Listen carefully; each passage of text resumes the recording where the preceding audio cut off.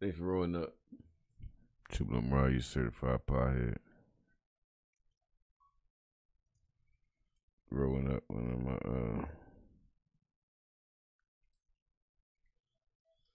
it's like one of my morning spliff joints. We dropping all out this joint. It's we're gonna be checking in our closest weed homie, man. We ain't been around here to fuck with this nigga for a minute. Let's just jump in, bro. Up until a few years ago, Marissa was a phenomenal young lady. A few years ago, she started smoking marijuana. This past summer, she decided it would be a great idea to sneak 2 boys into our house. Marissa has stolen my car at least 9 times. She's an amazing young lady, but it's like a light switch. She becomes the manipulating, the lying. I put together a timeline of behaviors. December. Hold on real quick, bro.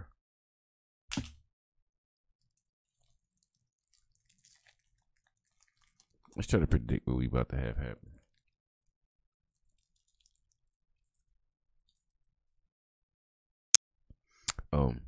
Now, they say this little girl started smoking weed. They started doing all kinds of shit. And what I think they're going to do is try to say that the weed is the cause of this. They're not going to attribute it to it's a teenager, you know what I mean, going through teenage shit.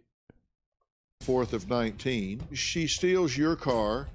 Then shortly after that, she sneaks a boy into the house, then steals your car, gets high, and drove into a ditch. I have made a lot of bad choices in the past. I've stolen my mom's car 9 times. I sneak out in the middle of the night. I think my mom is overprotective. If I looked at half of your resume, you are a pretty exemplary young woman. Thank you. If I looked at the other half, I'd put the cuffs on you. Do you feel that she doesn't? Again, that's teenage shit, man. Sounds like a teenager, but let's let Dr. Phil do what he gonna do. Trust you? Yes, 100%. Are you trustworthy? No. What do you think about this set of parenting choices in this situation? Well, here's what we do know. Science is telling us that if we really want to raise a thriver, it's a balance. What I'm worried about is it going this way. You always need to recognize that when you deliver any kind of a consequence to a child, you got to be calm yourself. I can see the grounding, I can see the extra chores. The 2 things that worry me most is that we're seeing an epidemic of lonely kids. Kids learn about themselves by observing themselves master their environment. Yes, if we keep bubble wrapping our kids, we're not doing them any good at all. Okay. So we got a child, you know what I mean, whose mom don't know how to fucking discipline it. Why is this on my weed feed? Because she smoked weed before? Let's go. Why do you think you immediately lie over the stupidest things? I'm scared of what you would say if I said the truth. One thing about lying is that it is a learned behavior. And one of the big reasons why kids begin to lie is they don't want to disappoint us. There is a breakdown in communication between this mother and daughter. And I want Marissa to let her mother know the things that she is not picking up on when it comes to her needs. And Marissa is going to read these to her mother. Here's why your discipline isn't working. Take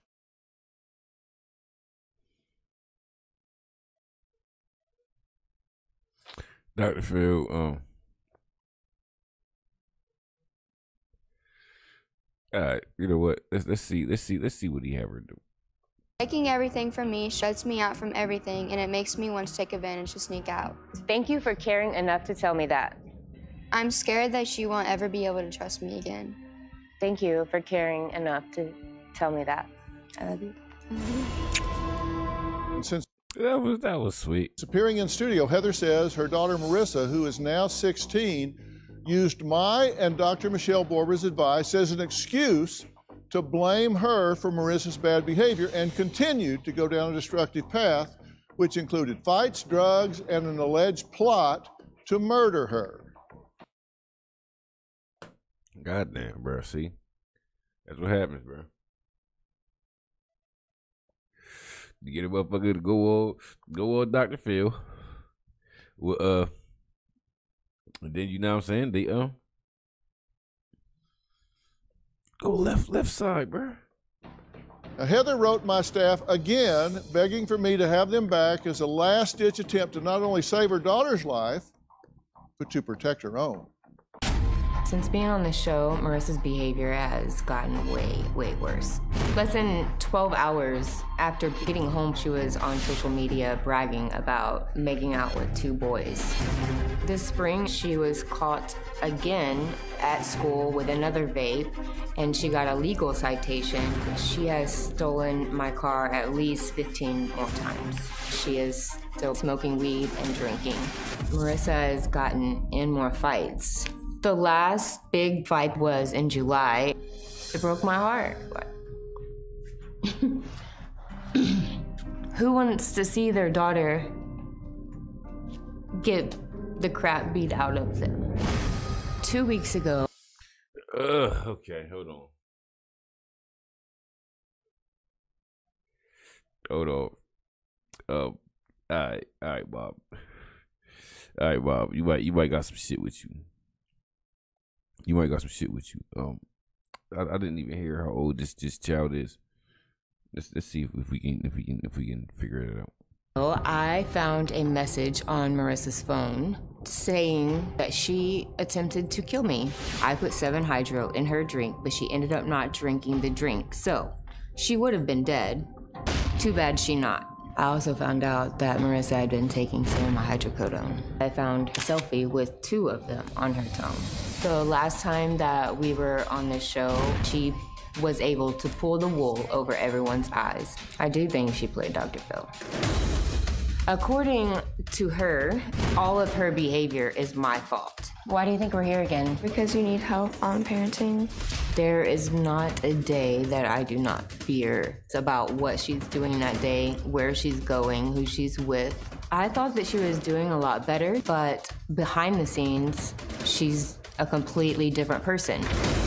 Do you have a story or a question? You know what? I was about to say, when we jumped into this, bro, I was thinking, you know what I'm saying, maybe Bob's overreacted. We ain't taking her daughter down the wrong path and shit, but some people shouldn't be smoking, bro. Some people shouldn't consume weed, bro. At least until 27. This is one, brother. Keep this girl away from weed, bro, for she do some dumb shit. All right, Dr. Phil, you win on that one, bro. You win on that one.